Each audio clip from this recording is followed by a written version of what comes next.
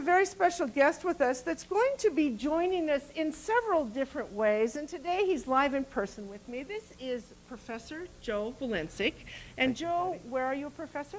I'm a professor at Saddleback College, located in Southern California, and it certainly is my pleasure here to be with such distinguished guests. Now, I want you guys to pay attention to what he looks like in real person, because next week you're going to see him underwater. But I'm going to pick your brain today. Joe, tell me, what to you is a reef? A reef. A reef is a home, a habitat for millions of animals and plants. It's a diverse community then where these plants and animals interact together. And from the videotape that we'll see, it's a very pretty one. Very pretty. And it depends on where we are as to what it looks like. Now, what do you think? Let's see what these kids know about some of this. Tell me, what do you think is one of the important functions of a reef? To keep shelter for the animals, and to keep away from their predators if the predators can't fit in cracks that the small fish can fit in. Excellent. Okay. And where do you think they would find shelter? In the holes and stuff. Okay. What might the holes? What might the bottom of that reef be made out of? Sand. Sand, and what else? Rock. Okay, rocks and probably coral. Okay, what do we have living in this reef? Oh, we've got 25% of the species of marine communities that live around the reef. We've got a diversity of virtually everything, Patty, from shrimps to moray eels to various fish to worms to sponges, and we hope to share all of them with the Reef Science Okay, kids. Russ, what do you think is probably the biggest challenge of an animal that lives in the reef? Of it being, if the reef being destroyed by humans, or if there's too many fish there, fish eat all the food in that one reef, and then they're going to have to move out. Or Great answer, and it's something we want to talk about here is what these animals eat in this reef. Now think, guys, if you were one of these critters that lived in a reef, what might be some things that you might eat? What might be one thing? Algae. Algae and stuff. Little minnows. Okay, little fish. What else do they eat? Well, there's a lot of small shrimps, little crabs down there, and many of them eat various types of algae that live on the reef. So all those answers were very good. Okay, let's talk about this plants and this algae business. Now, if I'm a fish, I can go find something to eat. But if I'm a plant, what do I eat? And we know that a plant cannot just go to a grocery store, find something to eat. But a plant is what's called a producer and has to create its own food. I want to talk about how this plant produces food for a minute. I've got a lovely plant here with us today. Now, she's healthy, she's growing, but what makes her grow? Number one, we know that she needs to have sunshine, okay? Plants also need water. We got sunshine, we got water, she's starting to grow. The plant also needs carbon dioxide. And we've got carbon dioxide just flittering back and forth here.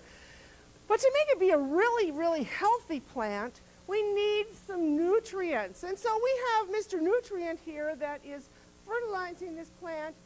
And as you can see, these nutrients probably are coming really from the ground. Now, this plant is going through a process called photosynthesis. And what happens is that it takes all of these things. It takes the water, the nutrients, the carbon dioxide, the sunshine, all interact together. And when these interact together, the plant gives off two things. Number one, it gives off oxygen. The plant also is producing its own food in a form of sugar, something that we all eat. What you've seen just here is what we call photosynthesis.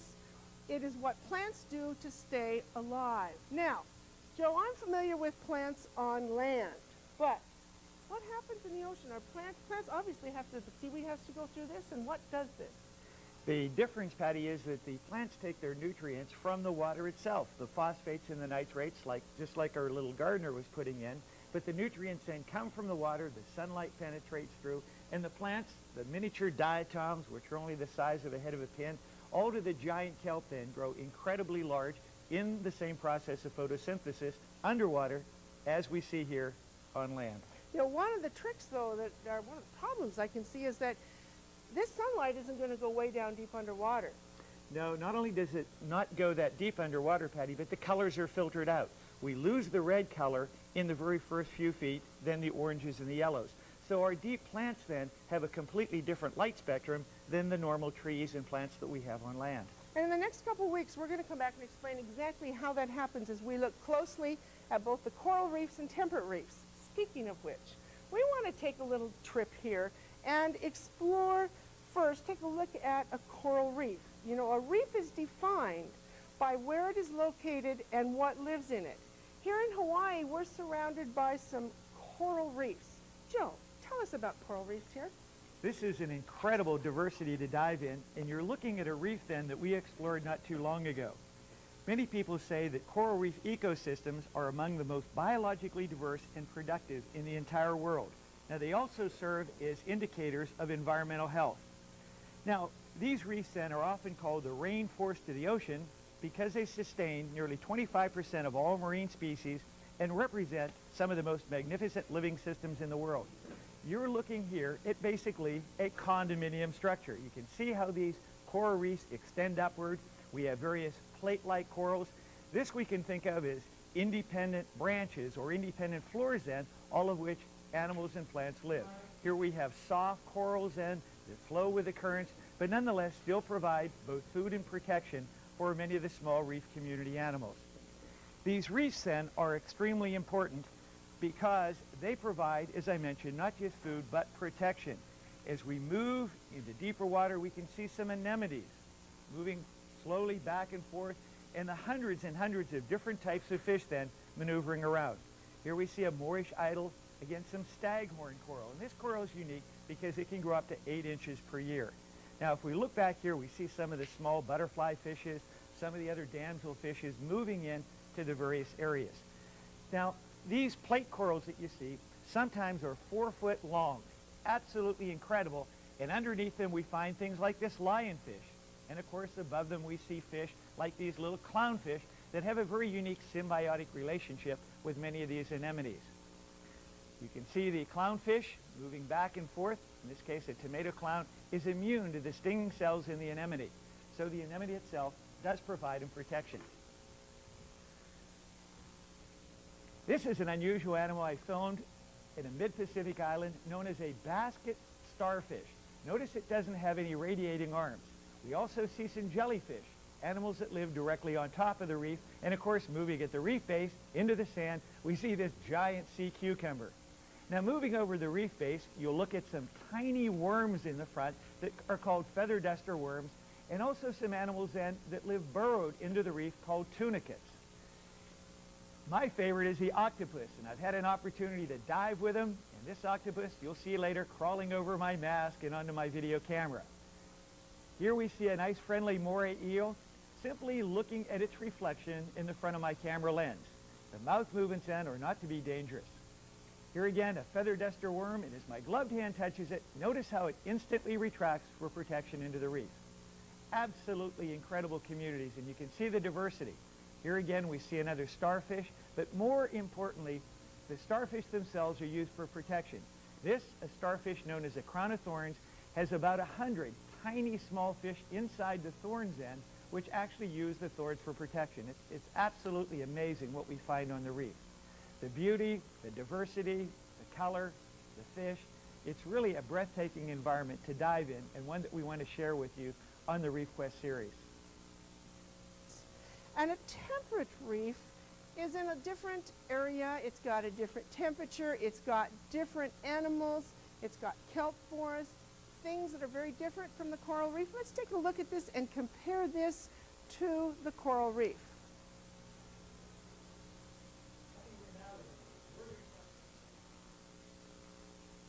Looking down at the kelp forest on the ocean surface, this is known as a kelp canopy, and you can see how extremely dense this canopy is. It's absolutely incredible, home for a lot of the California seals, the sea lions, and of course the little friendly otters.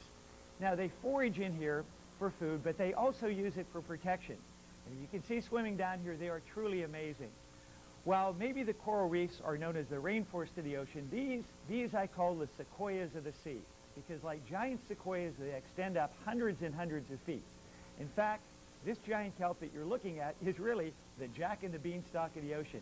Under ideal conditions, Patty, this plant can grow up to 2 feet a day. I mean, isn't that incredible? 2 feet in one day. Now, as we look on the bottom, we see a lot of different types of algae, known as brown algae, red algae, all because of the different pigments in their fronds. So they photosynthesize at greatly different depths. This is an amazing area to dive in and explore, both for the animals as well as some of the plants that live in these communities. Now what I'm going to do is take you close up at one of these plants, and you'll see, again, some of these little teeny tiny balls on the plant. These balls are air bladders, known as pneumatocysts. They actually help the kelp float, because we know there's more sunlight in the near surface waters. By floating to the surface then, they can photosynthesize much better. But these communities, these sequoias of the sea, are indeed great communities to dive in. Fish, as you can imagine, love them, both for the food and the protection. So diving through there, we'll see tremendously large fish like groupers, and large sea bass, and even in the bottom. Here's our shark that one of our Reef Quest callers said that she would like to be. And we see them all in through the kelp community. This fish is unusual, known as a kelp fish. Look at its protective coloration. Both its shape and its color blend in almost perfectly. Now, in contrast to the kelp fish, what we can look at now is the state fish of California, known as the Garibaldi. This fish then is brilliantly colored orange to warn predators that, hey, this is my territory. Now we're looking over the reef now, and you can see all of this encrusting algae, some of the large fronds, the blades of kelp, and in the bottom, my friend, Sebastian the crab, and we'll take a dive with him a little later in one of the Reef Quest series. We also have some unusual fish then that have poisonous spines. This is a scorpion fish, and of course near there, an urchin and a tube anemone, brilliant colors moving back and forth with the current. Our sea urchins then abound in many of these temperate reef communities, as they do in the tropical reef communities. And of course, one of their close relatives, the sea cucumber, who we'll be talking a lot more of. Starfish, we have a number of different species, and again, these animals live within the protection of the reef. So indeed, this community is an absolutely breathtaking environment, even with plants like this Gorgonian soft coral. You know, this kelp forest was an awesome place to me. It was, like I said, very similar to what a real forest was, and we are going to come back in a couple weeks and explore it closer. Now, we have a different Uncle Joe we want to introduce right now, and at this time I'm going to refer to him as Uncle Joe, my favorite uncle, and Uncle Joe is going to be coming to us each week from underwater. That's right. Patty, I'm going to share the experience of scuba diving with everybody out there in the Reef Quest audience, and you might wonder how I'm going to do that. Well, first off, I'll be able to talk to you using this special mask. The mask has a microphone built into it, but the mask then is connected via cable directly into my underwater video system. So here I have a video camera, I have lights that I can control underwater, and I also have a red color correcting filter, and of course this filter then allows me to bring back more color in the water.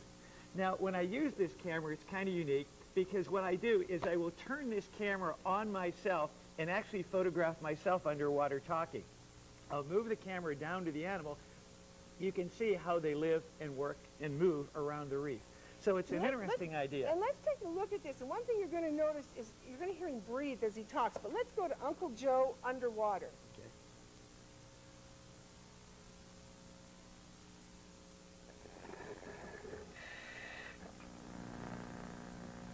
Well, hello, Patty, and everybody from Reef Quest. This is Uncle Joe, and today we're at Anacapa Island, which is about 15 miles off the coast of California. Now, I'm wearing this special full-face mask with a microphone, so when I breathe, the air rushes from my tank past the microphone and gives a slight hissing sound. So, as I talk to you, I may sound like Darth Vader, but it's only the air rushing by my mask. You don't have to rescue me underwater. At least I hope not anyway. I'm going to take you diving to show you some of my friends. Some unusual animals that we only find in this temperate water reef structure at Anacapa Island. So let's get down and look at the bottom.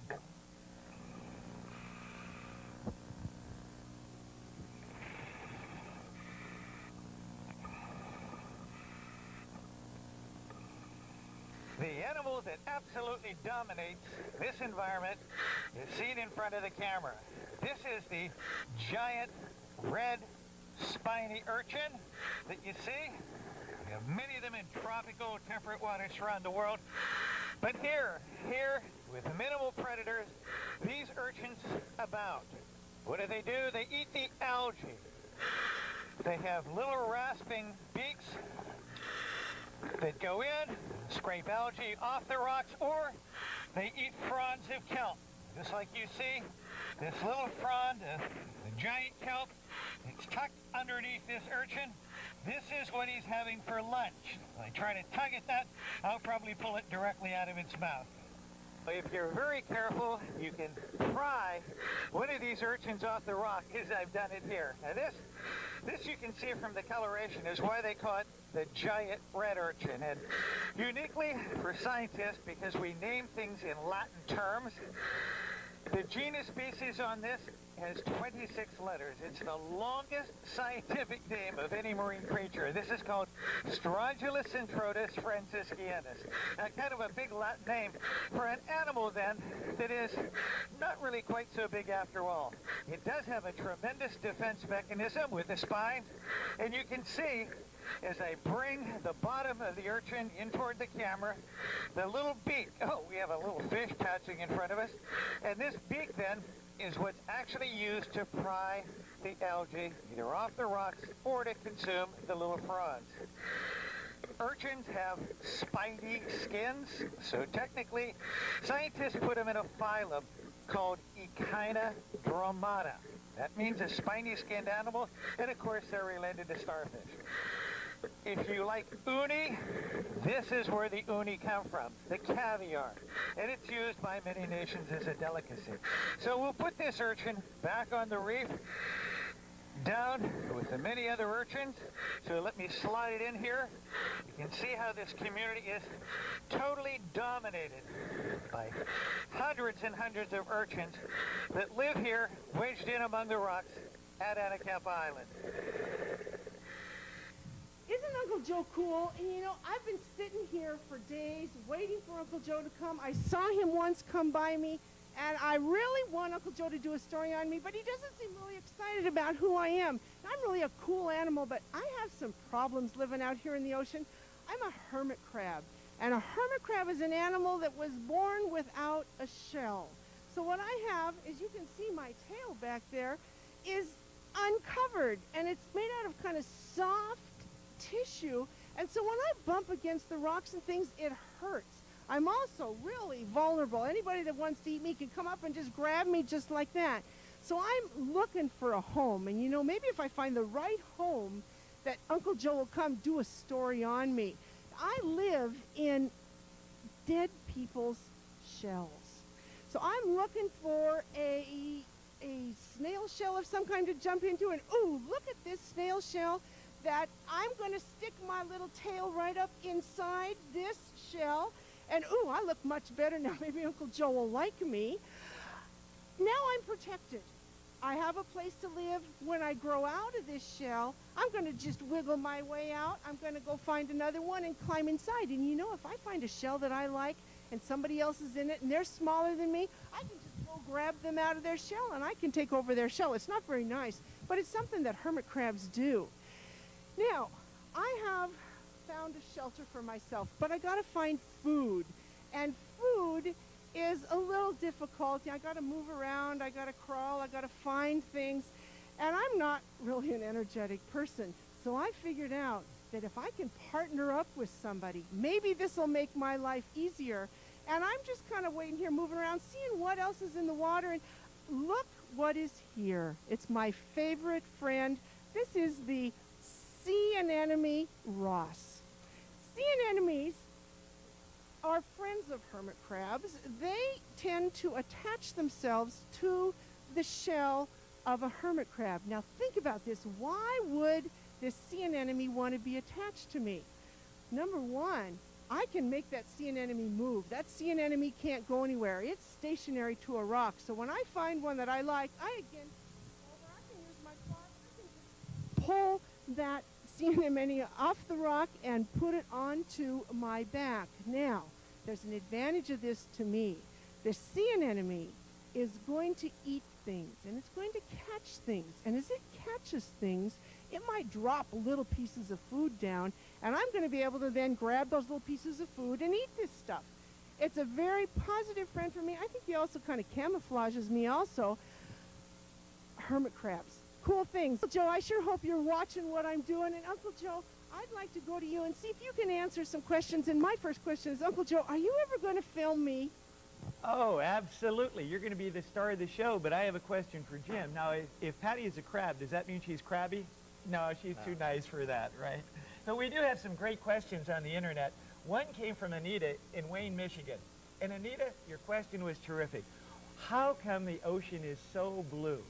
Well, when we dive down, what happens is the water acts like a filter, taking out the reds, the oranges first, and all of a sudden, all we have left is the blue-green. So that's why some of the shots that you've seen, I was in deep water, look blue-green. But when you're on the surface, it looks blue because it reflects from the clouds. It reflects the color from the sky, and we see that nice blue area. Now, we have another great question coming in from actually Renee in Kailua, Hawaii, and that is, do they have coral reefs in cold water? Not really. Coral reefs then are generally in water temperatures above 78 or so degrees. Cold water does not contain enough calcium carbonate, the reef building materials. I've had an opportunity to dive a number of times in the Antarctic. That water is 28 degrees, and again, we have no reef building animals down there. Another great question then that Matt asked from Wayne, Michigan is, will sea cucumbers bite? Well, not actually. Sea cucumbers, as Randy mentioned, are detritus feeders. Now that's a big word, but really what it means is that a sea cucumber is a vacuum cleaner. What it does is it sucks in the sand, pulling out what it wants, which is really the dissolved organic nutrients. So indeed, it would not bite, even if you put your finger in or near its mouth. Okay, lots of great questions, and I encourage you guys to keep sending them in. Any question that we don't, any question that you have, we will be answering via the internet to you. We can't get to all of them here, but we want to show you one more very special thing. Uncle Joe also builds things, and Uncle Joe has built for Reef Quest a very special camera. Can you quickly tell us about this? Okay, on your website, you'll be able to dial in what we call the Reef Quest Coral Cam, and this is a very special camera that is built inside it and allows us then, via this cable, to put pictures directly onto the internet. So when you dial into the site, we will have this camera located in Shark's Tank, in coral reefs, in various aquariums then throughout Hawaii and hopefully in the Pacific. Now your students will be able to see the images and then also get scientific data, making observations, and even be able to control some of the functions to do their own experiments. So this is the Reef Quest Coral Cam, Patty. Built by Uncle Joe, and it's really going to be a fun thing for you guys to play with. Hopefully later this afternoon that it will be up and going, that I would like you guys to go in, take a look at this. You will find it again on our home page, and you will be able to get in there, find things in this tank. Now we know that today it is being placed in a shark tank at the Waikiki Aquarium. Now, next week, we're going to have an Uncle Joe segment with a critter, but we're also going to have Uncle Joe live underwater off of Honolulu here.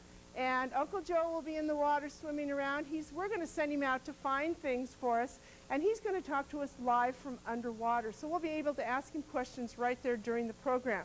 Again, I encourage you guys to keep sending in questions, interact with us, and we will get some answers to you.